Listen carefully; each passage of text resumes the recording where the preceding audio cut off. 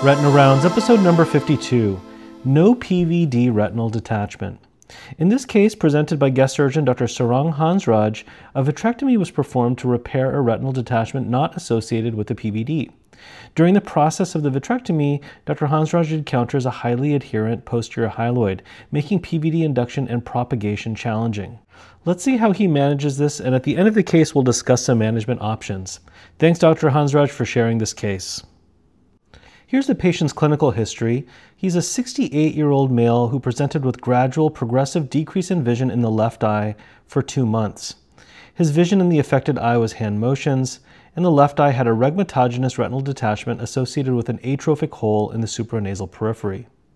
There's no PVD noted on examination, and the surgical plan was to perform a vitrectomy, laser, and gas implantation. Let's see how it goes.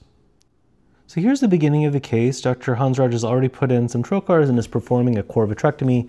You can see the atrophic hole in the supranasal quadrant. And now he's going to be inducing the PVD, first starting by staining the hyaloid face with some Kenalog. Now using the cutter, you can see he's aspirating proximal to the optic nerve. And as he's trying to lift up the PVD, it's just not coming.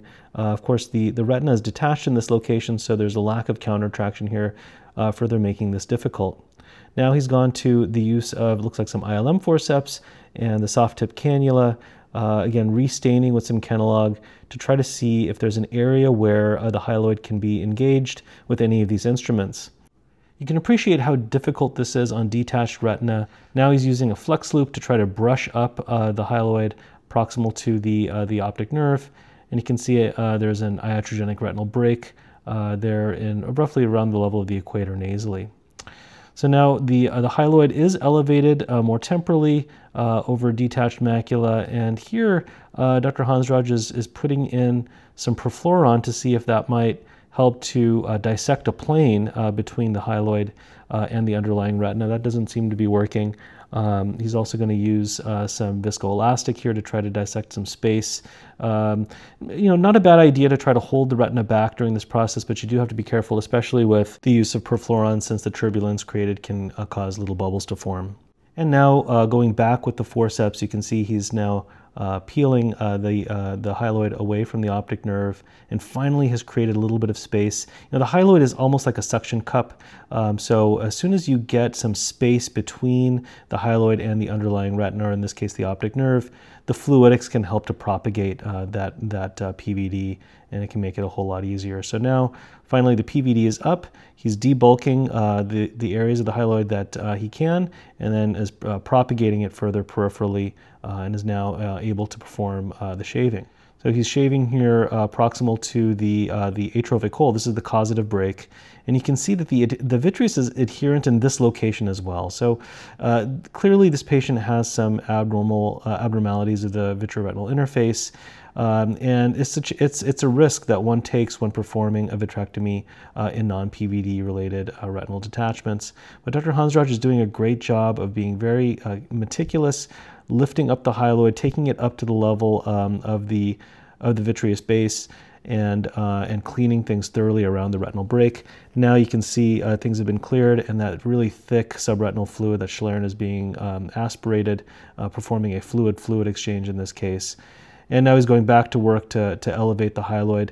It's important to do this. That remember, there's an iatrogenic retinal break in this location, so he's going to want to make sure that all the hyaloid is off here. And you can see the break itself is the flap of the iatrogenic break is being trimmed to release any vitreous adhesions on the retinal break.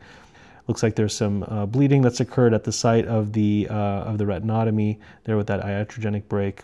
An air fluid exchange is being performed to completely flatten the retina, and then hemostasis can be achieved by aspirating that blood and then applying some diathermy to the source of bleeding.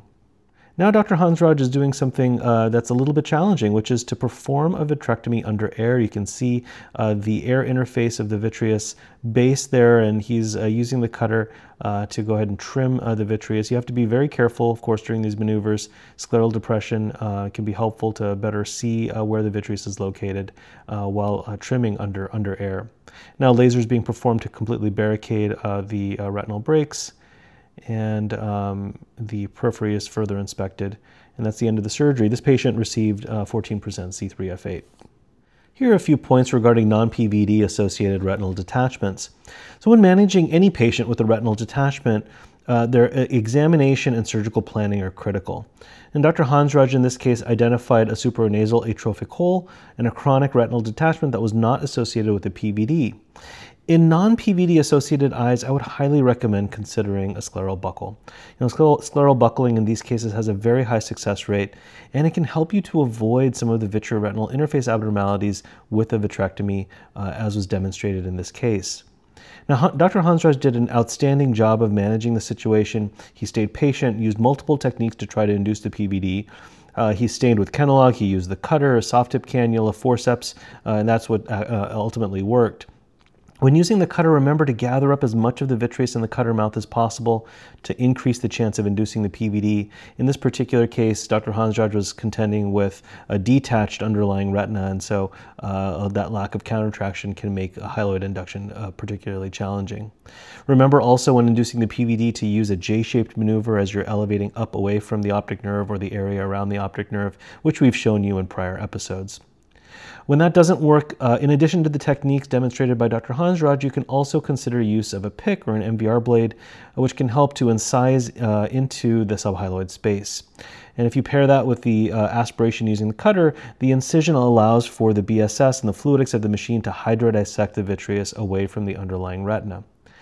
And finally, whenever performing a vitrectomy for a retinal detachment, it's always important to thoroughly shave the vitreous around the retinal break, especially anteriorly proximal to the vitreous base, which can contract and potentially reopen the break. In eyes where you're finding it difficult to thoroughly clean the vitreous away from the break, especially on the anterior side, consider placement of a scleral buckle. While I generally favor placement of an encircling band, even a sponge in this quadrant could help to support the base proximal to the atrophic hole as well as the iatrogenic retinal break. There's a lot to learn from this case. This is not an uncommon issue when performing a vitrectomy in eyes that have a retinal detachment not associated with a PVD. And we really want to thank Dr. Hansraj for sharing this case and for giving us an opportunity to learn. Thanks so much. If you enjoyed this video, please visit us at RetinaRounds.com. There you can sign up for our email list. You'll get a notification every time a new video is posted. And if you have an interesting video or a tip or trick that you'd like to share, please follow the links on our website and you can upload your video there. Thanks so much for watching.